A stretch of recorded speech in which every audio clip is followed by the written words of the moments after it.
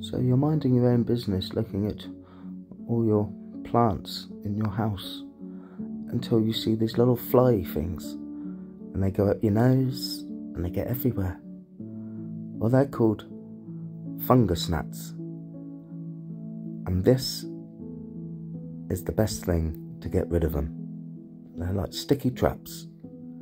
Now, I've put these bad boys in for 5 minutes, and look how many I've caught in 5 minutes. I know. They die alone, and they die in pairs. And the more that it attracts to them, all their buddies are like, oh yeah, there's my mate, I'll go hang out next to him, and then they get trapped.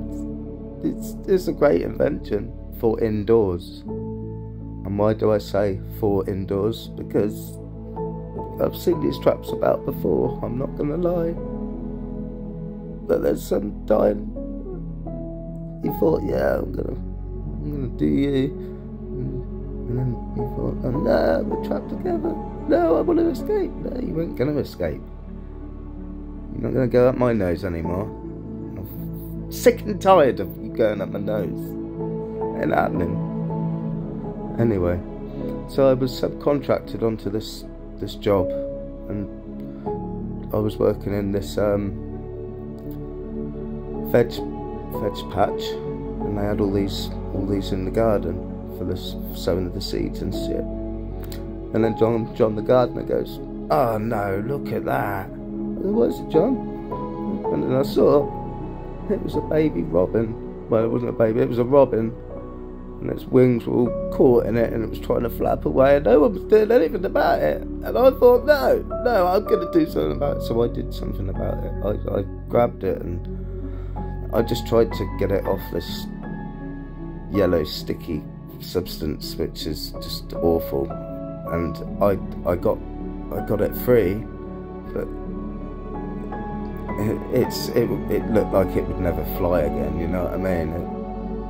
It still had its wings, but a lot of the feathers were just still on the sticky tape. But it did hop away, and to this day I still hope it just found lots of worms on the floor, and it lived a happy life. So the message is, yeah, these are great for indoors and indoors only, where little robins aren't going to get caught in them, or any sort of bird for that matter, or little shrew. You wouldn't want a shrew getting caught in it, would you? But anyway, yeah, so this is a gnat catcher and fungus gnat catcher, and they're great. But if you've enjoyed watching this, then please don't forget to like, share and subscribe, and I'll see you next time. Kizzy Green Fingers.